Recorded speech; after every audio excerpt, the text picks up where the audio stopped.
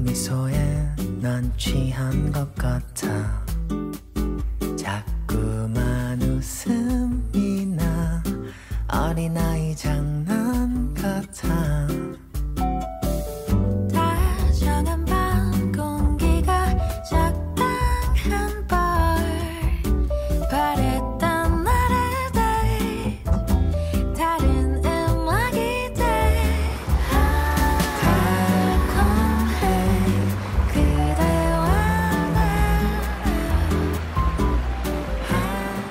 Hello friends and welcome back. We're going to start off this week's What's for Dinner with this delicious creamy chicken and broccoli skillet. This was absolutely delicious. I'm already excited to make it again. Alright, here in my skillet I have one boneless skinless chicken breast that I just filleted into thinner pieces and pounded out. I am seasoning it with the Trader Joe's Green Goddess seasoning. We are really liking that.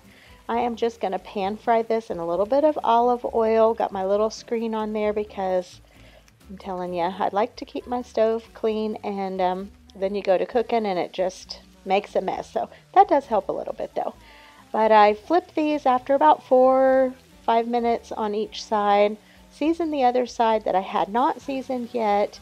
And I am being pretty careful to monitor my chicken so I don't overcook it. So I use my little meat thermometer and get it to where it's just done and not overcooked. And after that is removed, I'm going in with some butter. Now, the recipe I am following called for cream cheese, and I decided to use this chive and onion. That's what I decided to use, and it did provide great flavor. The recipe just called for, regular cream cheese, but I had that and wanted to use it. And then it also called for chicken broth and heavy cream. I was out of heavy cream. Actually, I wasn't out. I just didn't want to use the rest of what I had because that's what James uses in his coffee. So if you use butter and milk, that kind of is a heavy cream sort of substitution, and it works just great. So I went in there with some black pepper, and that's just simmering there and getting thicker as it does. Now the recipe said you could just cook your broccoli right in this, but I just decided to go ahead and steam it in the microwave so it would be done and I wouldn't have to worry about it needing to stay in this sauce and the sauce cooking longer. So broccoli in the pool, chicken back in the pool, and I'm just going to let this kind of simmer here for just a few minutes to let the flavors kind of intensify. And of course that, like I said, that creamy sauce is thickening as it goes. And then I just had some freshly shredded cheddar cheese that I shredded myself. Put this on the top here and put on the lid. Now I found this recipe, I was just looking up, James wanted to do some low carb meals for a few days, so I just looked up low carb dinner ideas and found this recipe. I will have it down below. I cannot wait to make this again. We didn't serve it with anything. We ate it just like this, but it would be great served over rice or egg noodles. This was delicious.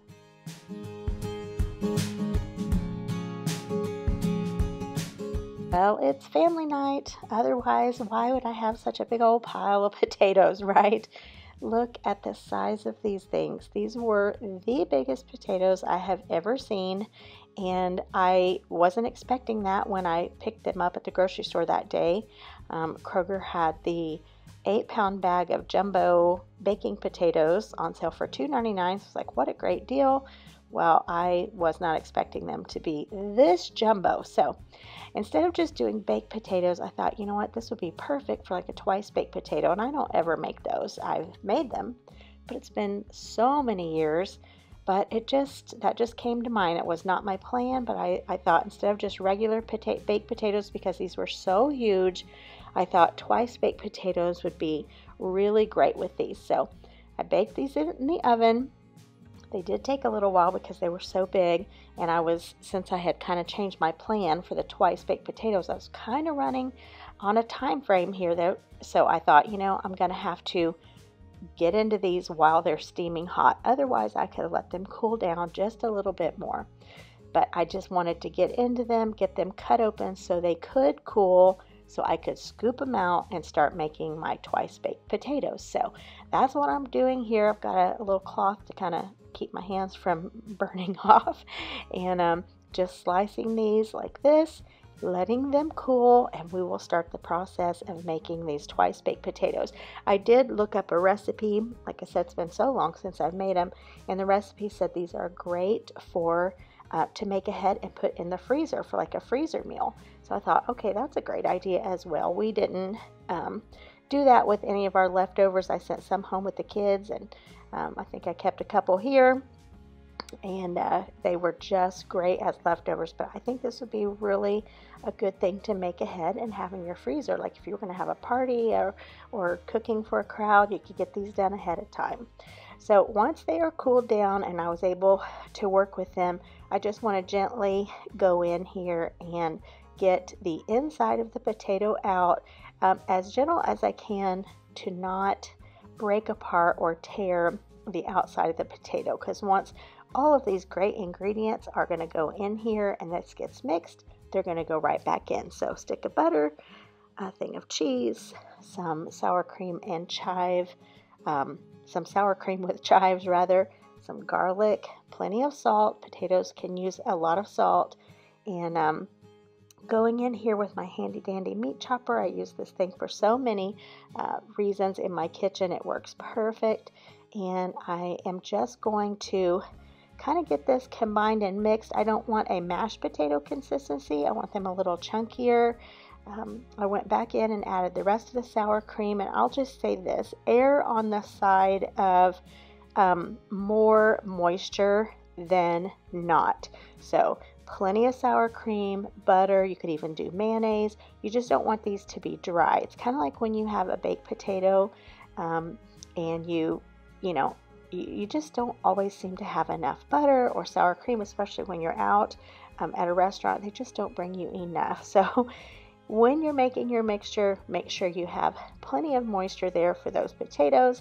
And then you're just going to go back in and start, portioning this out to where every shell of the potato is going to be filled with about the same amount. Once I got this all done, I went back in with just some additional things on top, a little bit of extra shredded cheese. I had fried up some bacon earlier, and then later on I put green onions on the top as well. These were absolutely delicious. Once this part's done, you want to get them back in the oven, bring everything up to temperature. So good. A little extra effort, but delicious. All right, here's my plate. On this night, we had just a grill out. My son Riley suggested everybody bring whatever they wanted on the grill and throw it on. So I was like, okay, we don't ever do that. That'd be great. So I made some sides. That's my plate here with my steak, my potato, and some shells and cheese. I just took the boxed shells and cheese there, and everyone was getting into this before I could even remember to film. 2 of our sons had been on a 4-day fast, and they broke their fast with this meal. So they were hungry, ready to dig in. Those are some salmon bites that someone grilled up. We did some hot dogs for the kids. So since I didn't have a very good video clip to show you what was on the counter, I just went around and said, hey guys, show me your plate. What do you have on your plate? And it was just so good. We had some dinner rolls, and nobody left hungry this night. We enjoyed every bit of this.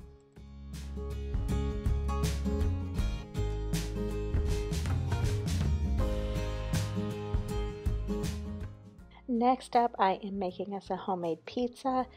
It's been so long since we've had pizza of any kind, and since I've made it at home. So here in the skillet, I have a combination of ham, Bob Evans spicy sausage, and onion.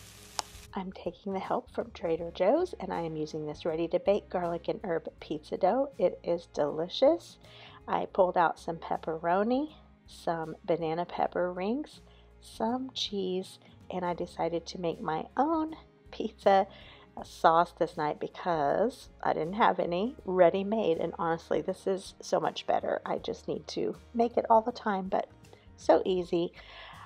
It is a can of tomato sauce, tomato paste, some sugar, some garlic, some Italian seasoning, garlic, yeah, garlic powder and garlic. It does call for like basil, but the Italian seasoning covers it all. Now, the little recipe that I go when I used to blog, that's what that is from, but I will have it linked down below, of course. It is so easy. It makes enough for 2 pizzas, so I usually use, I'm only usually making 1, so whatever is left, I put it in just a little sandwich bag and put it in the freezer for the next time around. It thaws out perfectly, so that's a great little trick to have. So yeah, I'm just putting the stuff that we have or what sounded good this night. I think that's what's so great about making pizza at home. It's just however you want it, whatever sounds good to you. So I'm using my new little pizza pan here that I picked up at Aldi not long ago for $3.99. It worked out great. Look at this, just delicious. And we enjoyed it thoroughly. It's quick and easy. And like I said, just fix it up how you want it and you know it's going to hit the spot.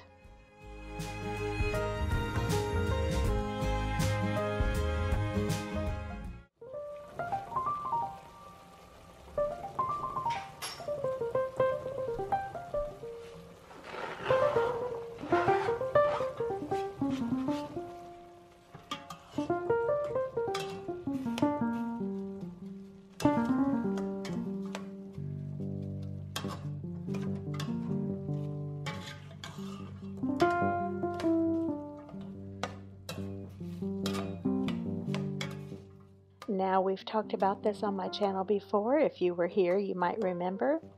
I am making a small pot of chili. And we talked about, do you follow a recipe for chili or do you wing it? Most everybody said in the comments that they wing it. Well, that's what I do. So we started off here with ground beef, green pepper and onion, garlic. We've got our seasonings here. We have some chili powder and chipotle pepper. We are just seasoning this thing up a little bit. And yeah, I make chili however the mood strikes me or whatever I have. Now, is that risky? Maybe. You may not get it to taste as good as you did the time before. But you know what? We pretty much know what we like. And it usually turns out great every time. Now tonight I'm adding some little cherry tomatoes. I had some of those left, needed to be used. I cut them in half and threw them in. I also am going to add in some chili beans. I love to add chili beans. Of course, you don't drain those because they have so much great flavor that is part of the chili bean itself. The way it's packed with all the seasonings, perfect for chili. So I'm going to throw those in as well.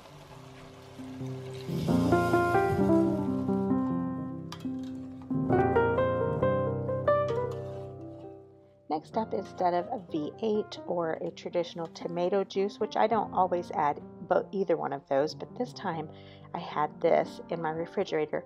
I had this when we were flying to Florida, a little can of, I asked for tomato juice, and this is what they gave me. Talk about flavorful. It is so good. So I had some of that in my refrigerator. I knew this would be perfect in this chili. I do like to add a V8 every now and then. I don't do it always, but this added so much great flavor. And then I also went in with just a little bit of beef broth, just the bouillon powder. And then what's making this different tonight, I am using angel hair pasta. Now, I know that's very controversial, it seems, whether you have pasta in your chili or not. 99% of the time, we do not. But this is what I wanted this night. Years ago, a friend had us over for a game night, and she made a pot of chili, and she had like long spaghetti in it. And it reminded me of every now and then my mom would make it that way as a kid. And I rarely do it. But that's what I wanted this night. And let me tell you, it was so good. All of these flavors together were spot on. And then just adding in that angel hair pasta, it just checked all the boxes and a few extra. It was that good. So good. I like to have American cheese in my chili. That's how we had it growing up. Actually, it was like Velveeta. is what we would usually have. So I just stuck a slice of American cheese in there. I have some crackers down here on the bottom. This is, to me, this is an old school chili. Like I said, it reminded me of how my mom would make it sometime. This was so good. My mouth is watering just looking at it. Topped it off here with just a little bit of red pepper flakes and dug in. It was perfect.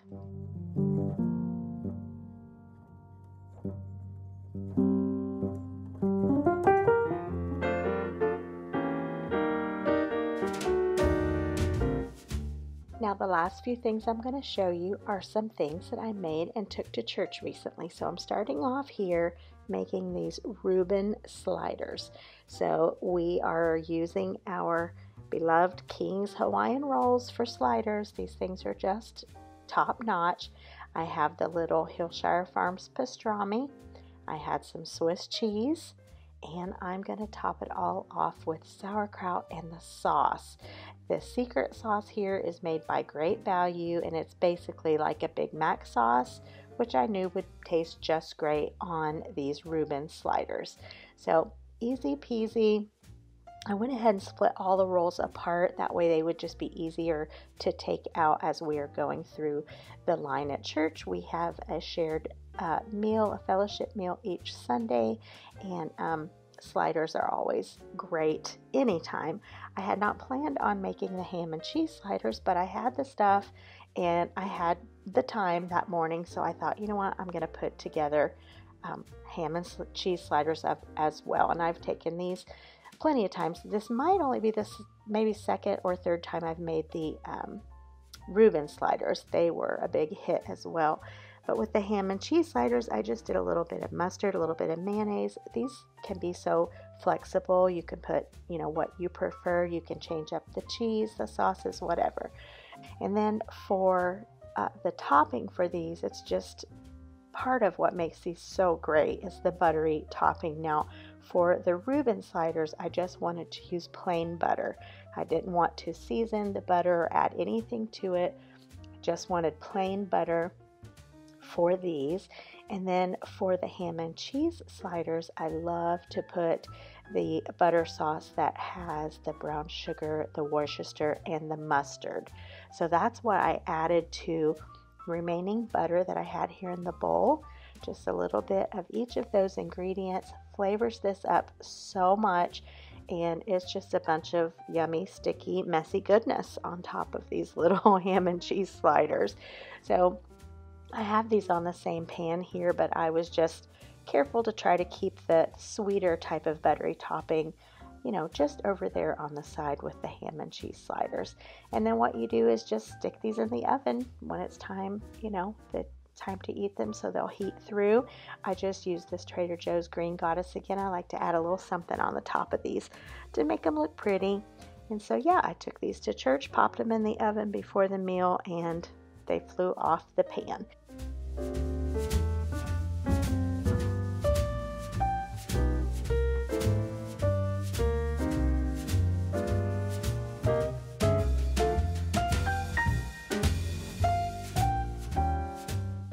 Okay, now what this is just like an oven fried chicken. This is something I hadn't done before. I used chicken thighs.